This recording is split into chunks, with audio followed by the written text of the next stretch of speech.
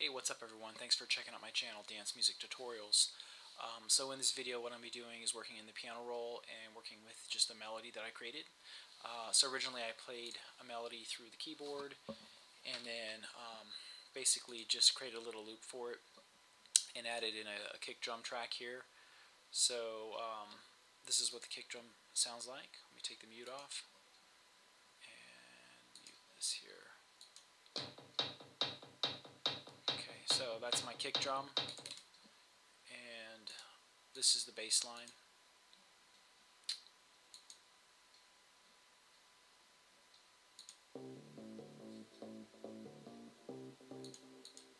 Okay, so again, it was just a melody that I played and then looped it. So if you double click on the part, you'll notice that you'll see a whole bunch of different notes in here going on, different lengths, different colors. So basically the colors represent the volume levels. So red is of course the loudest, and I believe it's like a dark purple. Blue is the lowest.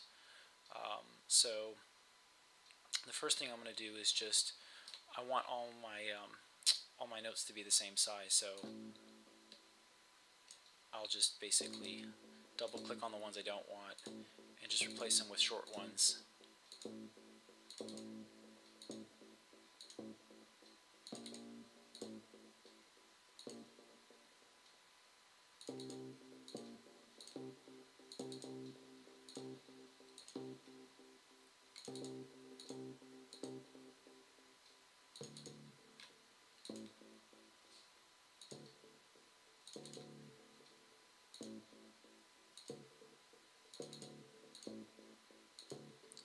Okay, so now I have them all the same, and you can select them all just by holding down your left mouse button, and you get like a dotted line, and just drag it over.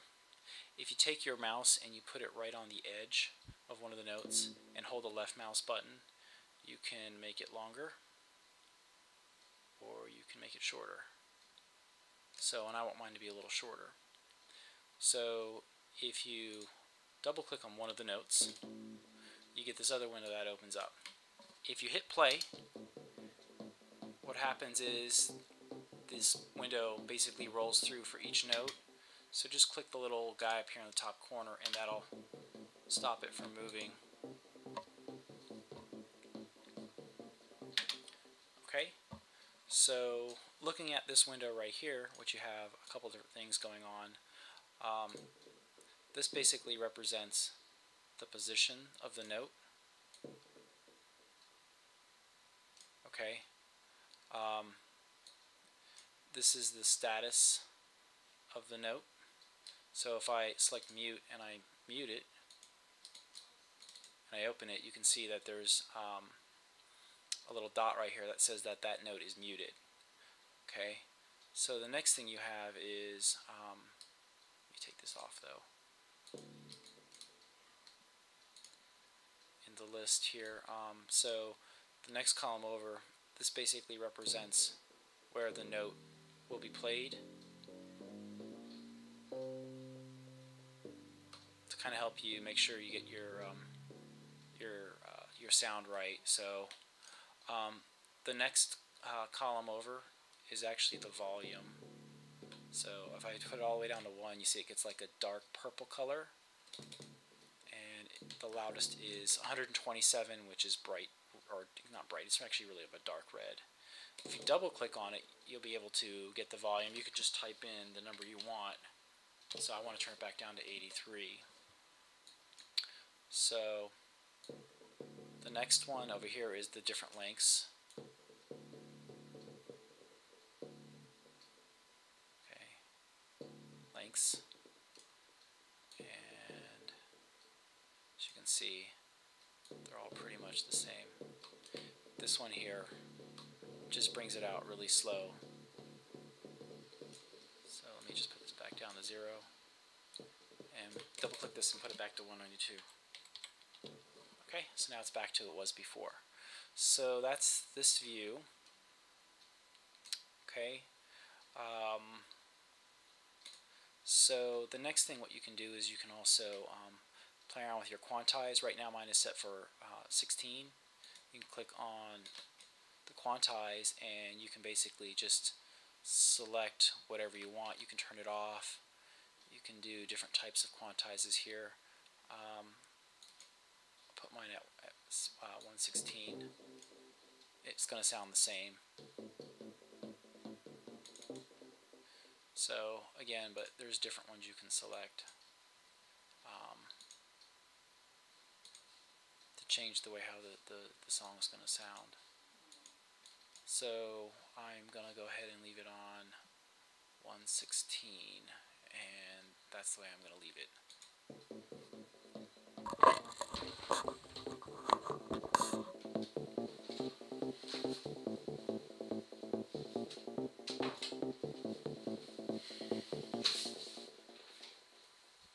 Okay, so the next thing that I'm going to do is I'm just going to just play around with the notes again, the placement of the notes. So you can play around with the placement of the notes by just holding down the note, and if you notice there's a move region of /events window that just opened up, and you can drag it over, and that'll help you with quantizing your sound or making it a little bit more groovy at times.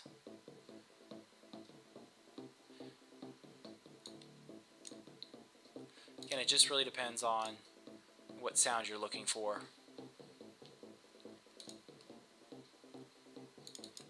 Okay. So when I actually put the drum track together, that was actually really easy. I just took my pencil, looped the part where I wanted to play the actual sound, and then just clicked in the section, and then it created this part here. Once I created the part, I just opened it up. At the time there was nothing in it, so I selected my pencil tool by holding down the right mouse button and letting go once I was on the pencil, and then just finding the sound that I wanted on the keyboard.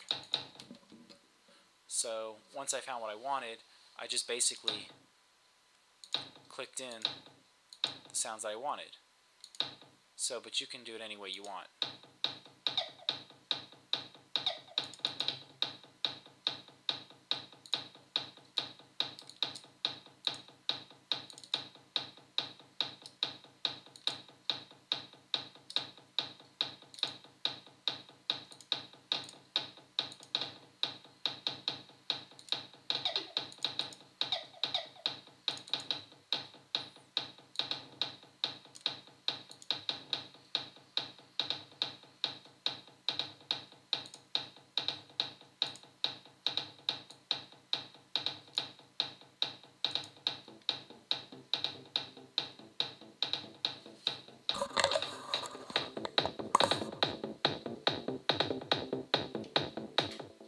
So again, just really simple, nothing hard about that. So the best advice I can give when you're actually working on your melodies and stuff like that, just play what you feel or what you think sounds good. That's usually what I do, and sometimes I may actually play around with a sound more than once until I get it the way how I want it to sound or what I think sounds good. So never the first time around do I ever play a sound and I think it's perfect. So maybe it needs effects, maybe it doesn't. Maybe the sound needs to be tweaked just a little bit. It really depends on what sound you're looking for. So I actually kind of like this a little bit, so I'll probably turn this into a song. Just with that drum beat and that little bass line that I have right there, I think I'll be able to turn this into a pretty cool sounding song. So I think I pretty much covered most of it. The magnifying glass is just, you click on it and it'll let you zoom in when you hold down the left mouse button to what you want to look at. But to me it's just, just the same. You can move things just a hair when you're in this view, as you can see what I'm doing right here. So, but I want to put it right back where it was. So, let's see if there's anything else that is of importance. So you got your eraser, your glue stick, your arrow, your pencil, scissors. Not that you would use them in this view that often. So anyway, and what I did on my drum was, let me click on the track. So I'm on the drum track right here, and basically this is what I really had, just one little part, and you just come up here and click on the loop box, and what that basically does, it just repeats this box, this part, over and over again pretty much. Actually, yeah, until it hits another part. But I have some other song stuff I was working on here, so this is just for demo purposes. But if I didn't have that other stuff here, it would have continuously kept putting it down. So anyway, that's pretty much working in the piano roll section. A lot of times, I mean, there are times when I'll just come in here and I'll just program a sound that play around with it until I find something that sounds good. Another method you can do is when you're trying to create melodies, and I find this actually very helpful, is just to do a short little loop.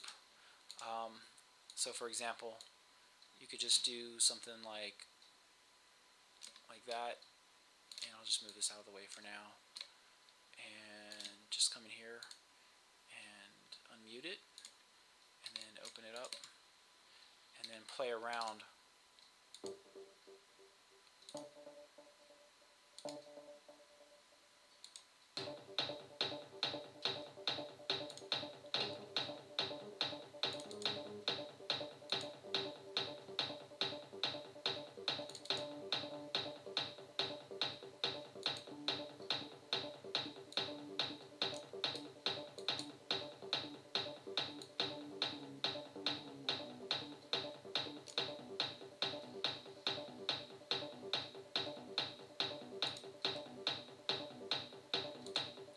So just doing something simple like that, and then just cutting it.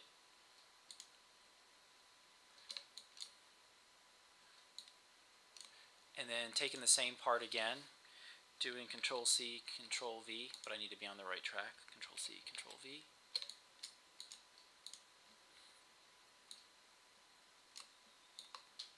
Okay. And just open this up and play around with the notes in here a little bit. So, I don't know how this is going to sound. It could sound good, it could sound bad, but I'm just going to move stuff around a little bit more here. And then set your loop up to play both parts, and play.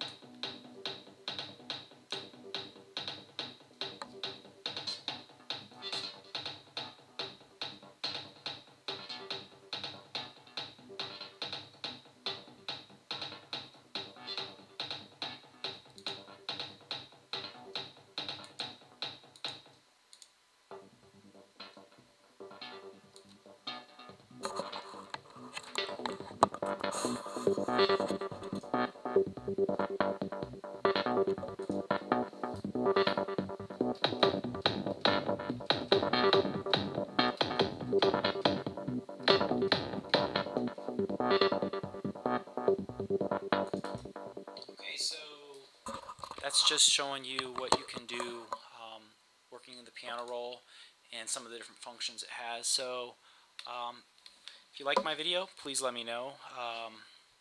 Hope you enjoyed it, and if you have any other questions about what I'm doing or sounds that I'm working on, or different songs and stuff, or if you have any questions about mixing or whatever, please let me know. I'll do my best to answer your questions, and if I think I can do a video on it, I'll go ahead and do a video on it and show you how I do it. So thanks for subscribing, thanks for checking out my videos, and I appreciate all your guys' support. Thanks a lot. Bye.